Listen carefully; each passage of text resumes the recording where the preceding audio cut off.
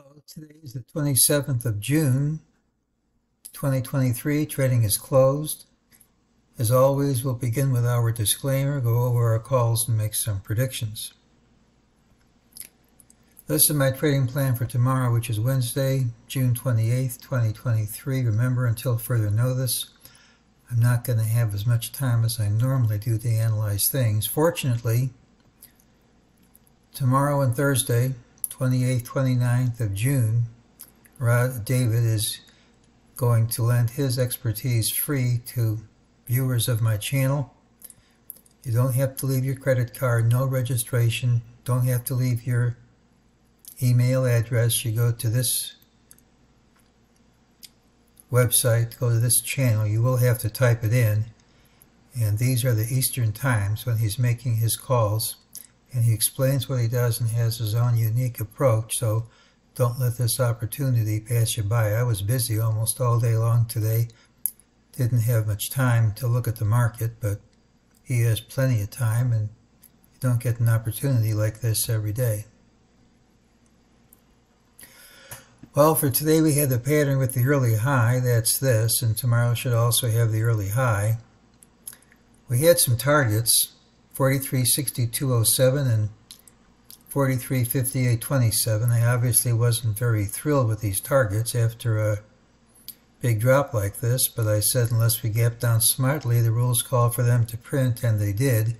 We also crossed an old target from earlier in the last, it was on Friday, I think, off the list, 43.6656, so all those things printed.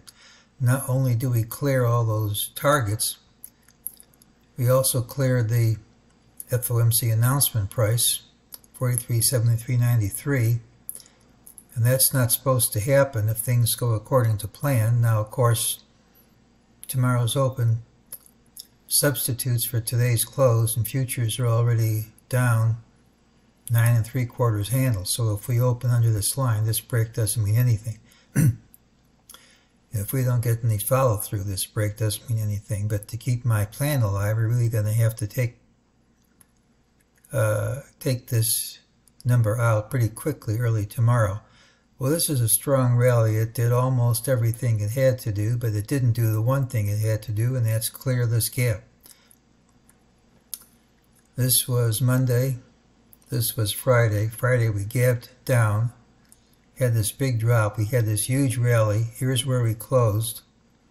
All we did was fill the gap. Now if the rally is going to do more than fill the gap, it has to continue higher.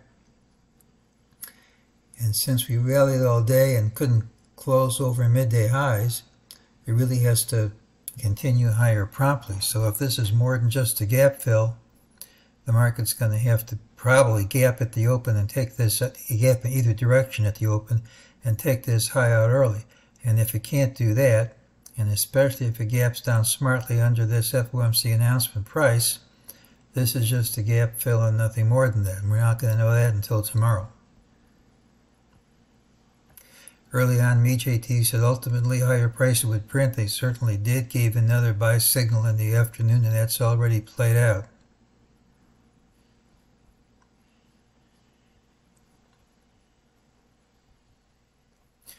Now, there's no perfect way to count this, but if this is the right count, we're going to wave 3 up, and all the surprises should be on the upside. But I still want to complete an ABC in this area. We've completed what I'm calling wave red 1, a black 3. This could well be A. I think we're in B, not the only way to count it, but until it's proven invalid, I'm going to go with that. And there should be one more wave C, probably hitting one of these numbers. Now that certainly isn't carved in stone. And if we just keep going up, we could be in a wave 3 of multiple degree. Anything's possible. This doesn't even have to be the right count. But I'm looking for this to stop someplace, have one more drop, and then have the big rally in July. But just because I'm looking for it doesn't make me right. We have to see what happens tomorrow. So there's a good chance we're either going to confirm this is the real thing by taking this high out early, ideally by gapping up over it, or what I think is more likely, but doesn't make me right, is that we show this is just a gap fill, take this out early. And if we do, you have to look at the origin of this rally. This is close enough to a wall with gap for us to apply the principle that these things are not stable. This isn't a stable base for a good rally to begin. These things tend to fill, and usually fill pretty quickly with support under the origin. So if we do gap down, we could erase all of today's gains. It certainly isn't required, but it happens often enough. So tomorrow's open should be pretty important.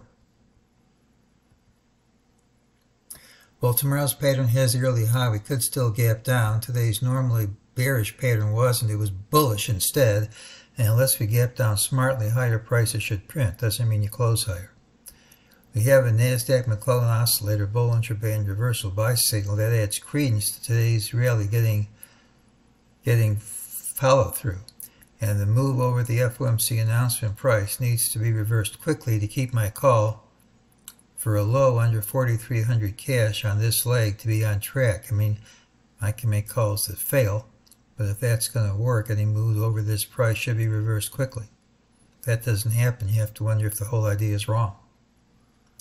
Catch for the bulls is that so far all we've done is to fill a gap, and the day-long rally closed under midday highs, and the whole origin of this rally, its base, is unstable and tends to fill, often fairly quickly. Now, the ideal situation for the bears is a gap down, which would have the potential, not a requirement, to erase all of today's gains in fairly short order.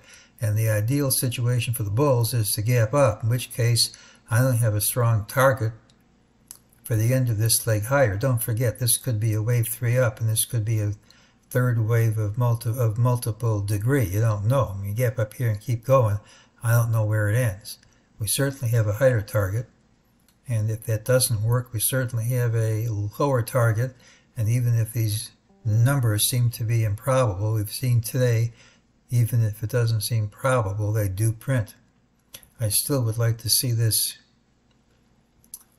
pattern complete under 4,300 cash. I think it would be a great entry if it happened, if we had a straight line move down by the end of this week and next week, which is historically one of the market's most positive weeks, the weeks in which the 4th of July falls. I would like that to start from a lower price, but again, market doesn't always give me what I like. So if we take this out early, we could go higher. I don't know how high, but there's one target. And if we drop, I think we could erase all of today's gains pretty quickly. And don't forget, we have targets at lower prices, so we'll have to see how we open tomorrow. It's a pattern with the early high. It doesn't mean that we can't gap down, and that's today's call.